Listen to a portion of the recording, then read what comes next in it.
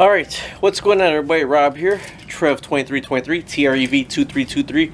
This is going to be part 3 or part 4 of the video, I'm not sure. I put the concrete in and you've seen me adjust the motor and put the electric on the motor right here. Here's the motor. I couldn't ask for a better fit on where I put the J-bolts. And if you're following the series, you'll see how I made that for the J-bolts. Now if this is uneven, right here, all you do is you put washers underneath here to even it out. But I really don't think that's going to matter. It was pretty cool. You know, I'm a YouTuber just like you're a YouTuber. We cross-reference. I've seen somebody actually hang these upside down with 2 different gates. That was pretty awesome. Now, so far right now, what we've been doing, since there's no motor to lock the gate, we've been putting a lock on it. But as you see, it has to go upside down in order for us to make it easier. So I'm going to unlock it right now, because the motor is not solidly in place right now. What I'm going to do is open the gate as much as possible so I could affix the first thing that here that's going to grab onto the chain. One of the things that concern me is they send two clips for the to hook the chains onto both ends of the fences. And that's fine and dandy, but the chains come in 10-foot sections, so I'm hoping in the bag there's something to connect the 10-foot sections together. I did measure the inner length of our fence is 20 feet exactly.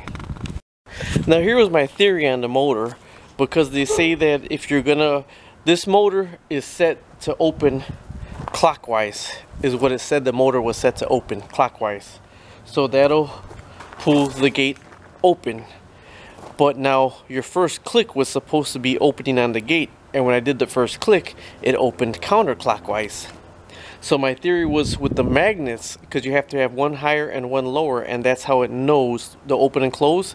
So if you reverse the magnets, it'll be reversed on the motor and you don't have to change any wiring. Here's why you may have to change the wiring, and what we're going to find out is these things have an automatic close in 5 seconds, close in 10 seconds, close in 15 seconds, close in 30 seconds. But you could disable that. So before I pull a car out anything, we're going to let this damn thing sit for a minute to see if it tries to go either or the other way. And if it does, then we're going to have to reverse the polarity. Okay, now here's where you have a little bit of play. You put the U-bolts on, or the square bolts if you have a square post, but this is circle, so use the U-bolts. Now this right here I have with the L going towards the inside of the fence, or you can flip it for the L coming to the outside of the fence. So it gives you a little play. And why I have mine with the L going to the inside of the fence is because I don't want this to stick out further over here and chance scratching the car or anything like that.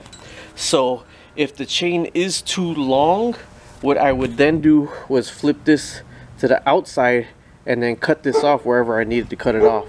So I'm going to tighten this one down and put the other one on the other side of the fence. Before I tighten it down, let me tell you this. I'm going to eyeball it with the motor back there. Here's the motor back there. I'm going to eyeball this to be even with the motor. Alright, smarter than the average bear here. So I have this one bolted on. So what I'm going to do is measure from the inside of the pipe right here to the bottom of this right here. And then this way I know, measure that to that, so I know on the other end I'll have the exact same measurement and the exact same height. Okay, now when you're tightening these down, kind of rotate them around, because this right here will start to twist in or out like this.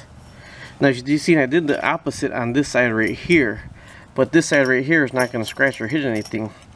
And I'm going to measure the 9 5/8 from the bottom of the pole to here, so no, those are exactly straight and almost level with the motor right there.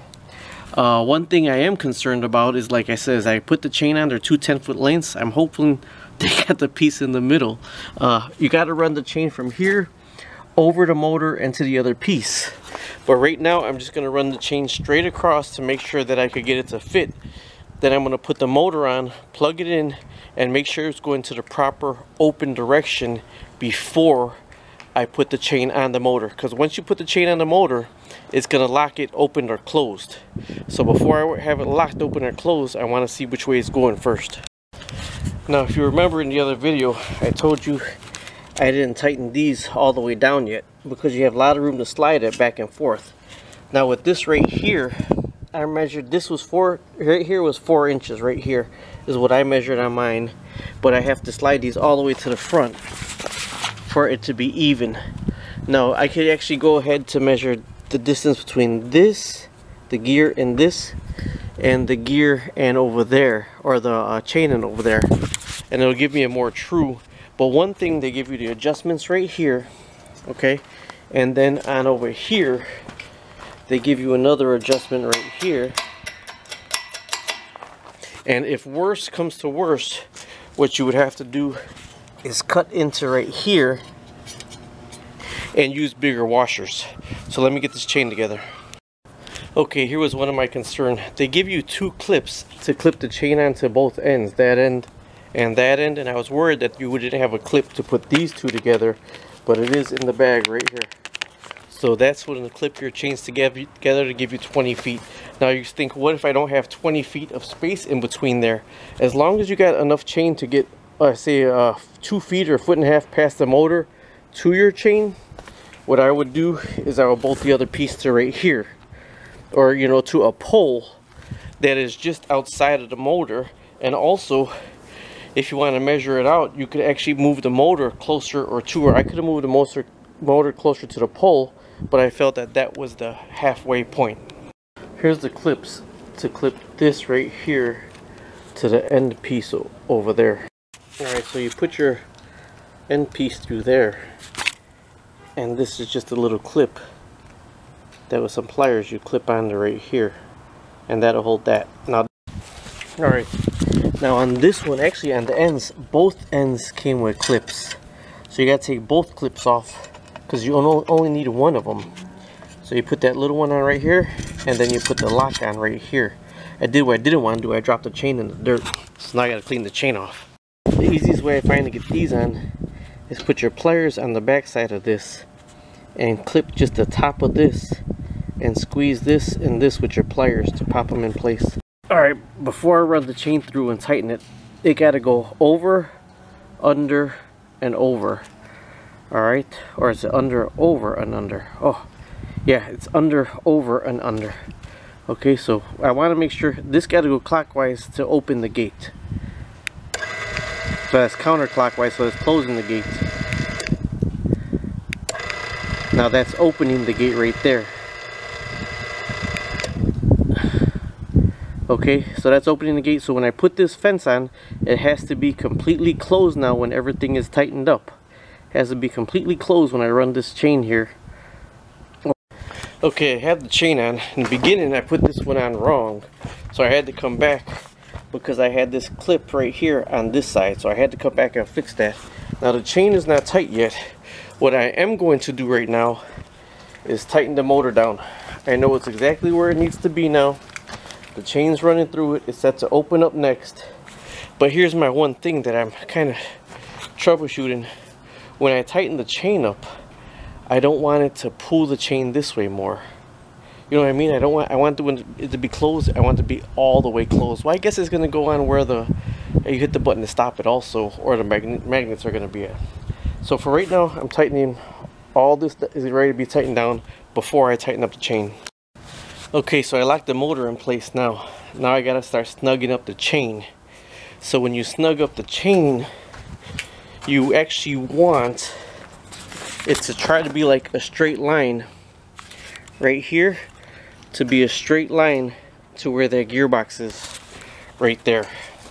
I'm thinking about actually putting a jack stand in the middle to bring it up some, to make it easier to tighten it up with jack or a jack stand. But that's right there to take some of the tension off the chain when I'm tightening it up. Okay, so here's where I am right now.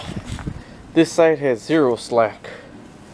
This side still has some slack. Now mind you, this is a 20-foot chain. I have all the bolts tightened all the way back.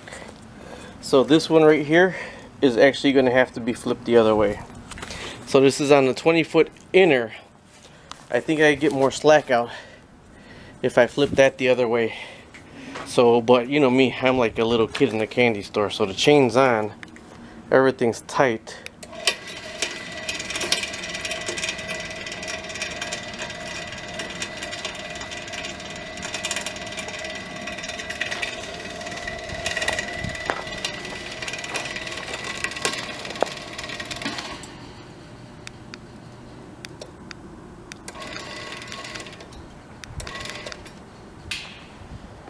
Okay, so I do want more slack on this side right here, so I'm going to open it up. I'm on the outside. I'm just going to leave just enough room where I can stand in between here so I have more slack on this side. Okay, right now I actually opened up the thing 90 degrees, so this could be loose, and I actually had to loosen that one up all the way to get me enough slack so I could fix this one and tighten this one straight the opposite way. So with that loosened up now, it gives me options where I could tighten both of them up side to side. This is my first time, probably only time doing this, so I'm taking you through everything I'm going through. Okay, I did measure the 9 5/8 right here. So where I'm going to start tightening is on the other side, because like I said, the original reason why I didn't put this is because I don't want this sticking out too far. So I'm going to start on the other side, tighten it up first to get this chain tight. I still have these on the jack stand, so I'm going to go out and let's see. Well, you know what, if I put it more this way, more slack will be on that side.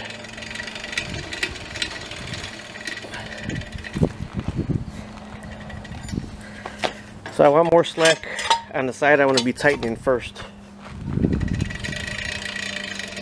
This is my theory, at least. Alright, now I gotta go on the other side and start tightening it up. I'm gonna get a ratchet eventually, but I'm gonna see how much I can tighten up by hand. And this right here, I start tightening this up all right here. That's all the space I got to tighten it up.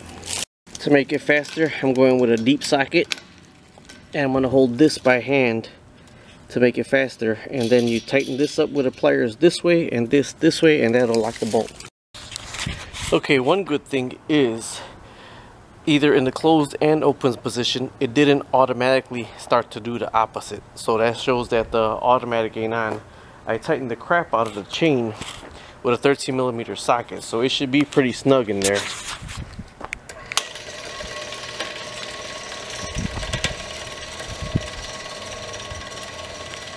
I gotta remember to stop it. I don't got the magnets on yet. See, now here's one thing. Alright, I stopped it right here without the magnets, so there's distance right there. So that's why you need the magnets to stop at the proper thing all the time. Now here's another thing I want you to know. Remember, I made this piece smaller than what it should be. I gotta really wet it down, because look at this.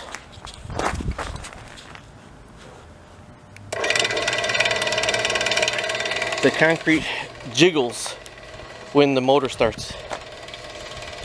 Now is tighten up these ends, because that part is done right here. Tighten up these ends and find out which magnets I'm actually using for the stop open and stop closed. Okay, the next step is going to be adding the limit switches, and then I'll be done with this 5-part series.